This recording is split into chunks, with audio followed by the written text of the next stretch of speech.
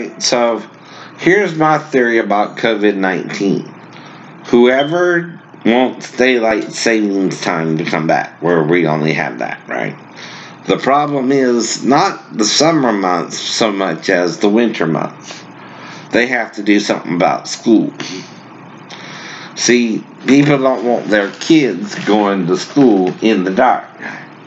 I told them this last political season, right? See, what COVID means is now mom or dad has to stay home and babysit their kids when school was their babysitter, you know what I mean? Well, that's why they're doing it. Don't let them fool you. COVID is as real as the flu, and they're lying out their butts, or it'd be killing more people too, right? Now, it almost makes you wonder if the people they're testing, they're not giving the virus to itself, right? It's funny how only those certain people that are being tested are popping up with it too. See, when it's a real pandemic, you know, like an outbreak, that shit can wipe you out in a day, you know. This is a long flu they're dragging out like it's a big deal. No, it's not. No, it's not. It's not killing as many people as they pretend it is, right? It's not even killing 1% of the population. And they're lying out their butts to make you go home, stay at home, and do school from home. Yes, they are. You can lie to some of the people, some of the time, Mr. Trump, but not all the people all the time. And I don't care if it's the Republicans, I don't care if it's the Democrats, I don't care if it's the independents. This is what that's about. Daylight saving time.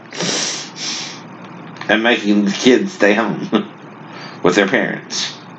You want to go back to a one home income, don't you? Well, that's why people have to do that. They can't afford a one home income. The dad don't make enough, or the mom don't make enough by herself, right? Not everybody gets to grease the wheels of the industry and make millions of dollars. Some of us are poor people, barely surviving, barely with any money left over at the end of the month, like me. And a poor disabled veteran who can't even work 3 extra hours a day for 5 days and make $8.90 a month, right? Because of VA and Social Security, right? Which don't exactly back each other up as disabilities, right? They're also were created as a scam, right? To somewhat pay you. Now, if you pay me 100%, yet I have multiple injuries, you're not paying me the true value of my disability. That's the problem with the VA. They only want to pay you 100% disabled. Like you can't be more than 100% disabled when you can't, right? Now, a disability can be mentally, physically, again, at least those two, right? Now, in some ways, if you're living with arthritic pain and you're a young man, that's not normal. And they're trying to make me feel like an old man when I was 24.